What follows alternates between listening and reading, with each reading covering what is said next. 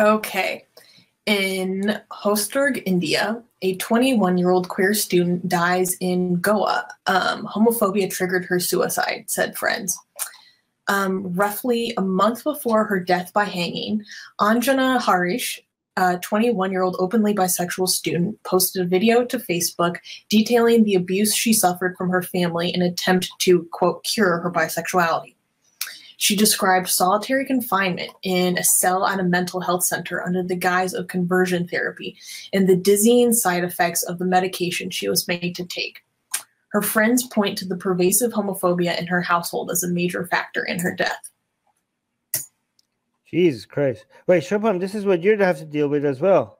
Yeah, she had it a lot worse because they actively went for conversion therapy. I mean, in my case, it was kind of the case because the psychologist I had to go to was like shit and stuff and made me feel bad about myself. But yeah, she actually had to go to like all the quacks and everyone for conversion therapy. And my family also believes that cure me and some other things, but I think she had it worse than me. I would say. But is this a cultural problem in India, or is it a religious problem? Is it unique? Right. Okay. So it's actually a bit long. First of all, like homosexuality was officially criminalized during the colonial times because of Christianity and stuff. It was once decriminalized back in 2009 in India. But then again, they retracted the statement in 2012. So everyone who came out suddenly became criminals after 3 years. Sorry, what is it about colonial attitude? What you're saying this is because what? I mean, during the colonial times, the British, they imposed the ban, like the Indian Penal Code, they made it so that homosexuality is illegal. I mean, they don't mention homosexuality, they mention unnatural sex, like anything like anal sex or oral sex or stuff like that. Right. So this is one thing that the Hindu apologists are correct about. Like we usually don't say this on this channel, but the Islamic Empire and the British Empire are responsible for spreading this type of intolerance more than Hinduism. No. They are wrong about it. Yeah, I would say no, because so I'm coming to the Hinduism part a bit later. Okay, so it's true that the Muslim period and the British period, they really imposed homophobia in the society, and that's still continuing to this day. But in Hinduism, there are lots of homophobic verses.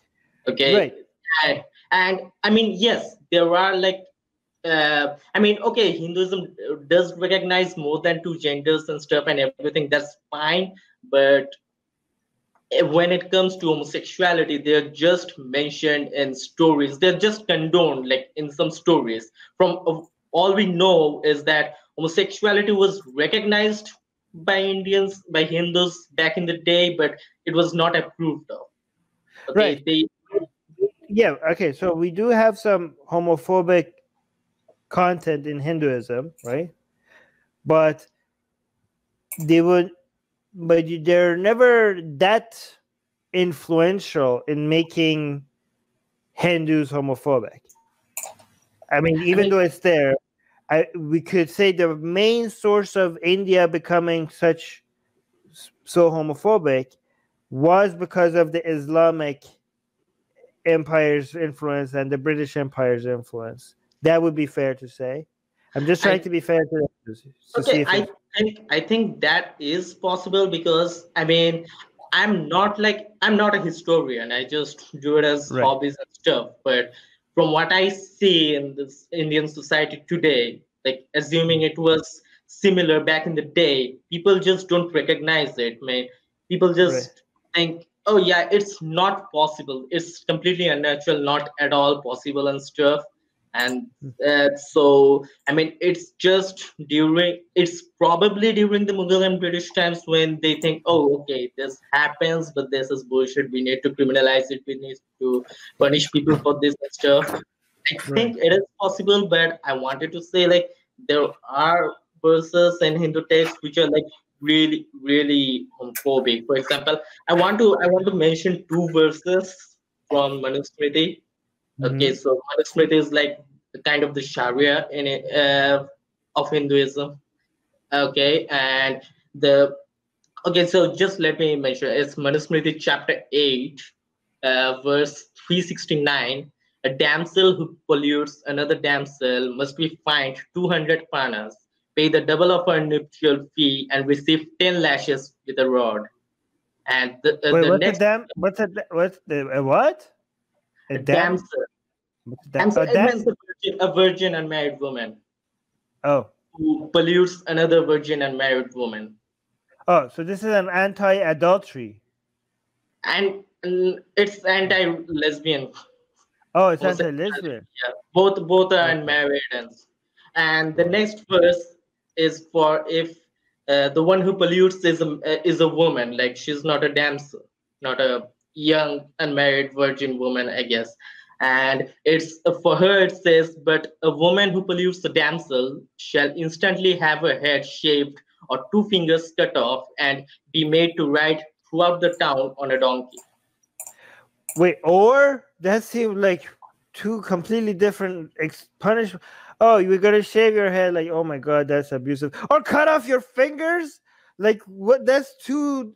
Like, who decides which one of these? Like, that's okay. The That's Brahmins, extreme. the It's Brahmins. like oh, we're either gonna give you a fine or burn you alive. Like what the, that's too like they're not even comparable. Like they're not even at the same level. How is that? Yeah. Who wrote this It's stuff? completely Brahminical. The Brahmin is completely. I mean, they decide the Brahmin men. They decided everything, and in this. Hmm. I mean, this is just one thing. Like there are several other verses. Like there's a verse in Garuda Purana which says like if someone, I mean, usually a man gets oral sex done to him, then he will go to hell, which is full of semen, and he will drown in semen, bringing Whoa. and as soon as he dies in that hell, he will be reborn again and drown again in semen. In semen? Where are they getting all this? It's the hell in Hinduism, okay? It's the The hell. hell? It's one of the hells in Hinduism. It's Hindus, just an ocean of semen. Hindus hell. I mean, that shit is great for your skin, I heard. So I don't know. That's just some bullshit that men say. It's not real. But wait, okay. So the first one was lesbians get, flogged, right? And then the second one was lesbians again. The second one was Yeah, lesbians. yeah. It was Lesbians would get older woman with a younger woman. shaved your head or cut fingers off. And this last one was men who commit gay sex. Is that like oral gay sex? That was the third one. I mean, anyone, Get any drowned. man who gets oral blowjob, who gets a blowjob. Any man who gets a blowjob from Yeah, anybody. by a man So or this, woman. so this is adultery. Okay, gets drowned in semen.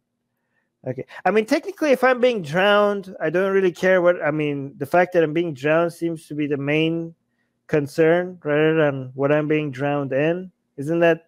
I don't understand. Like these people must have been so disgusted by semen that we're like, "You're being drowned in semen." Like, like that is the highlight for them. Not the drowning. I mean, What? there are also verses in there where it says like, throwing your semen anywhere outside a woman's vagina is punishable. I mean, they even have a term for anything outside a woman's vagina. Yeah, that's not that uncommon. Yeah, it says in the Old Testament as well. Didn't somebody get killed for actually like coming on the ground, and God was like, "Yeah, we're not. That's not allowed." I mean, right? in Hinduism, it's like completely. There are verses which contradicts these verses because there are stories where gods do these things. Right. Like there was a story where like Vishnu and Shiva, the two of the top deities in Hinduism, they're two of the three top deities in Hinduism, and there was this time when Vishnu turned into a woman, and Shiva got really attracted to that form, and so he asked Vishnu that, "Hey, will you turn into that woman again? I want to see it for myself." And he turned it again, and Shiva's wife was feeling so embarrassed that she hanged her head or something because she What saw the her. hell? This took so many different twists and turns. Wait, Also, who was telling Shiva that this is like a Black Mirror episode where two friends, like one of them turns into a girl and they become so attracted to each other.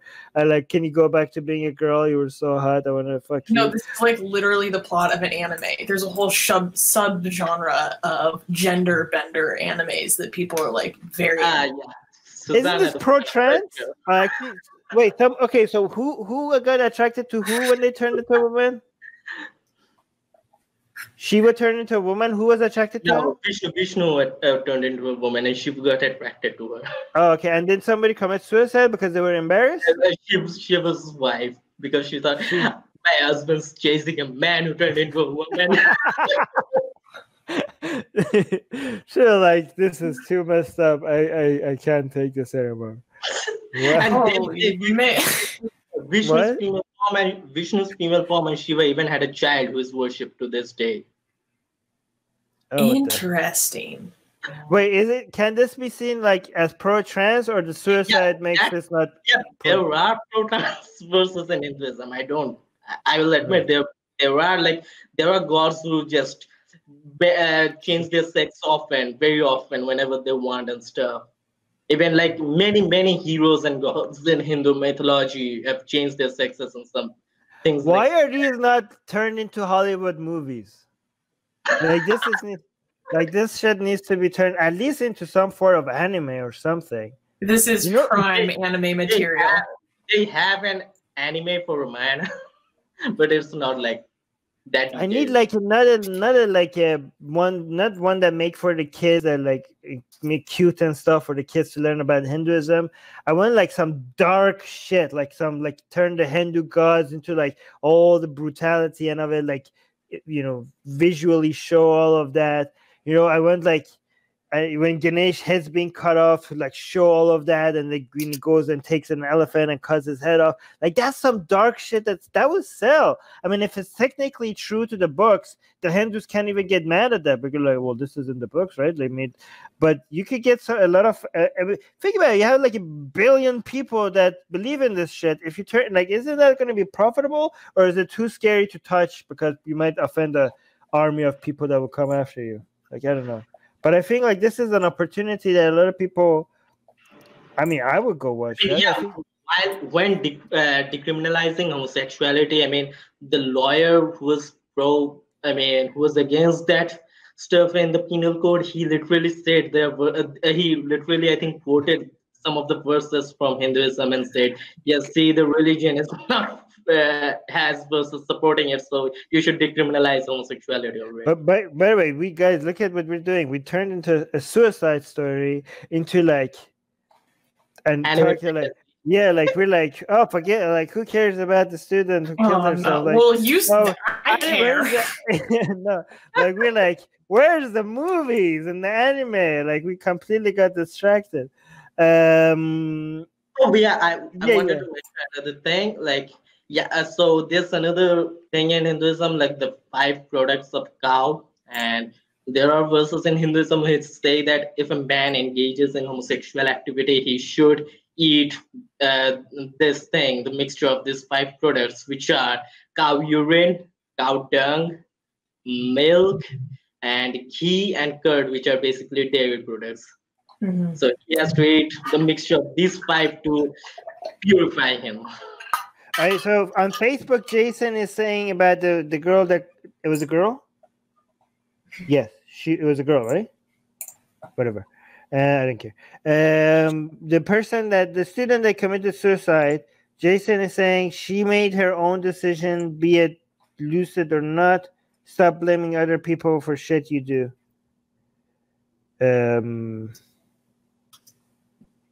So she's saying that it's her fault that she committed suicide.